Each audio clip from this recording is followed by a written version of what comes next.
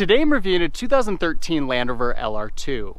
The LR2 model was sold in the US from the 2008 to 2015 model year and saw a minor refresh in 2013.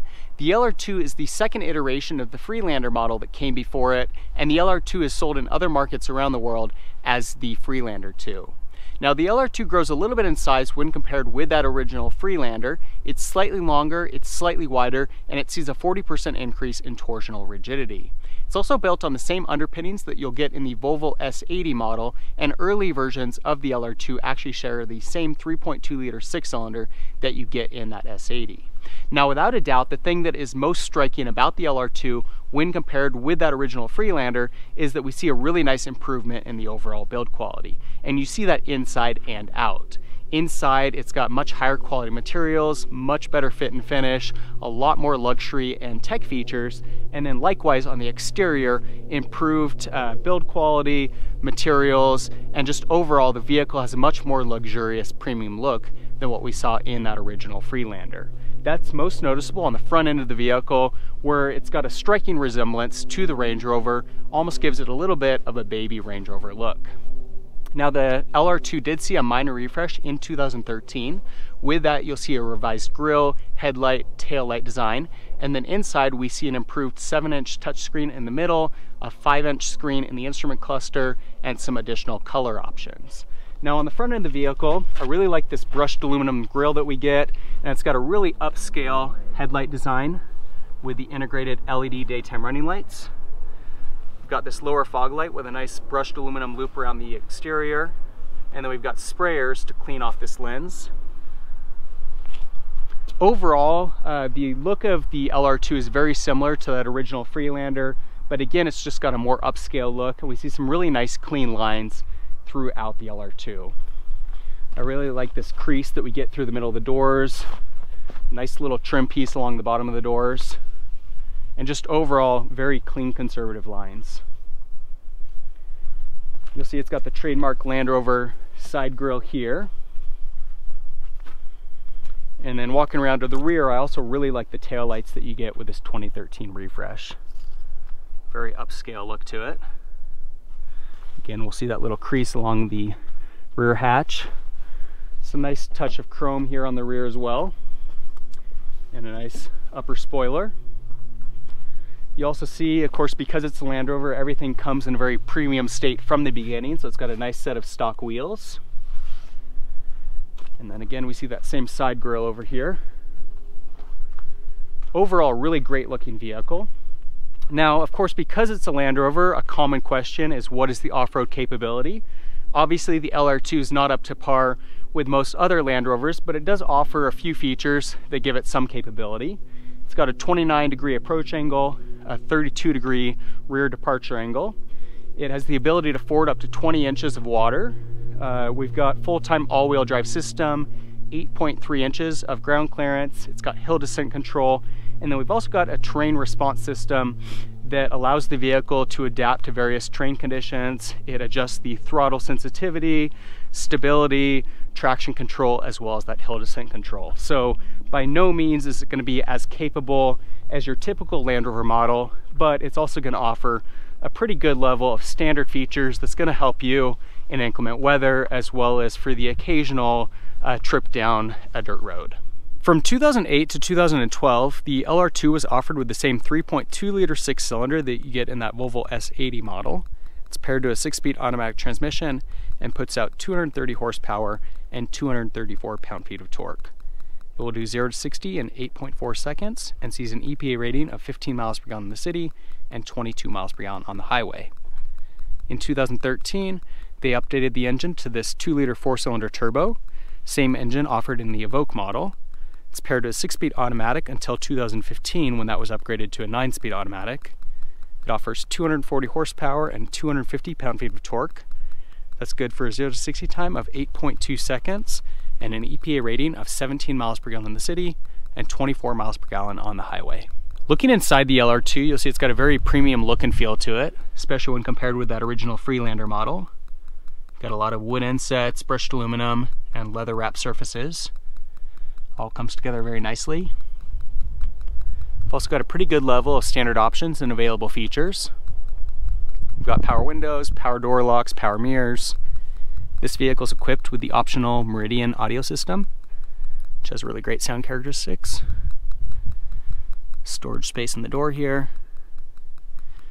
Seats are of course full leather, and the driver's seat is full power with lumbar support. Steering wheel is leather wrapped and has controls for audio, cruise control, vehicle settings, and Bluetooth. Instrument cluster's got that upgraded 5-inch screen with that 2013 refresh. And then we've got the 7-inch screen in the middle. Go ahead and turn the vehicle on with the push button start. Now, one thing that is surprising about this center screen is that if we put the vehicle into reverse, you would expect a backup camera, but it just says be careful when maneuvering. So that's a bit disappointing. Go ahead and put it back in park. And then that screen interfaces with some of these buttons down below. So we've got control of our audio system, which has AM/FM radio, CD, and then you can also connect your phone or other MP3 device using Bluetooth, or down here in the center console, we've got a 12-volt outlet, a USB input, and an auxiliary input. We've also got navigation control, phone connectivity, and then you can also adjust your audio settings. Volume control on this side, mode control on that side. You can turn the screen off with the push of this button. Down below we've got our CD player, hazard lights.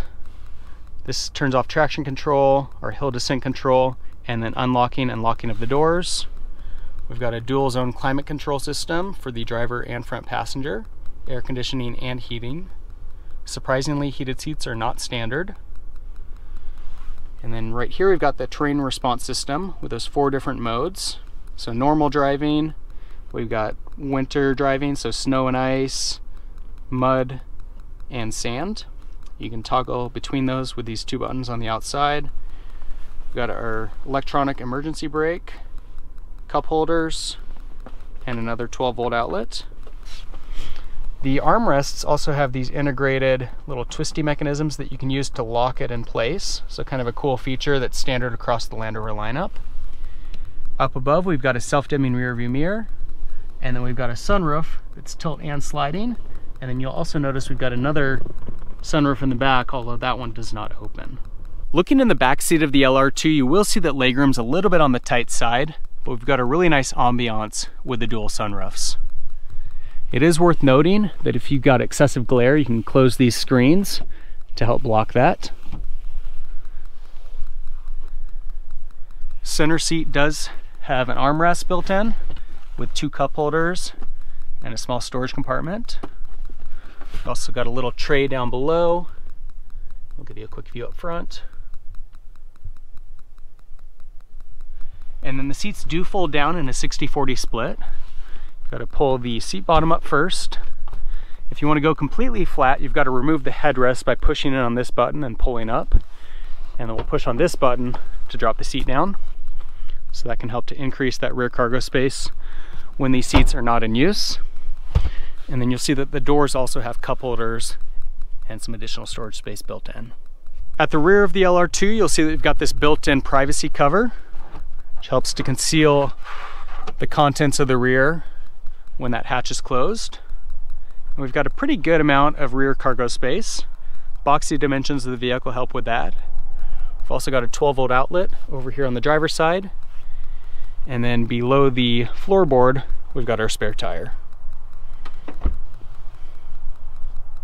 Typically when drive testing a Land Rover, I'm going to cut it a little bit of slack in terms of on-road drivability because it's a Land Rover. It's designed for off-road driving. It's got a lot of ground clearance, it's heavy, a lot of off-road gadgetry that affects some of that drivability. But with the Freelander, that's not really the case. This vehicle is designed for driving on paved roads. And while it does have that Land Rover badge and it's got the terrain response system, it's not really a vehicle that's going to venture off the paved path very often. And as a result, I would expect it to compete with the likes of Audi, BMW, and Mercedes. And while overall the ride quality is pretty good, it's quiet, smooth, comfortable, performance isn't all that bad, it doesn't really compete with those German brands. And for that, I'm a little bit disappointed. Pulling onto the highway, we'll put that engine to the test. If we hear that turbo kicking in. Definitely some excessive turbo lag with this engine, but once it kicks in, it really throws you back in the seat. Definitely very peppy. I'd say that the engine's more than adequate for this vehicle.